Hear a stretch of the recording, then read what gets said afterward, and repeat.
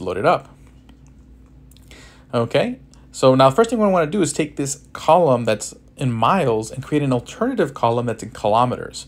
And we can do that really easy using Dremio by just clicking right over here on the right and then choosing calculated field.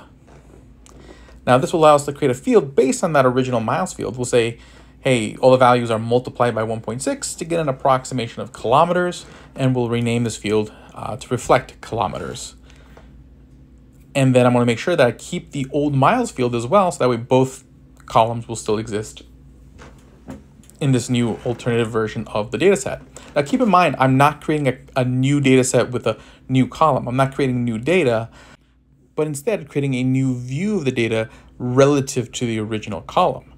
And the cool thing is, if I want to take this particular view of the data on my data lake and save it for future use, so that way I can just go directly to this view, I can go over here into the upper right corner and click Save View As and save this particular view of the data under a name. So we'll call it NYC Taxi Data.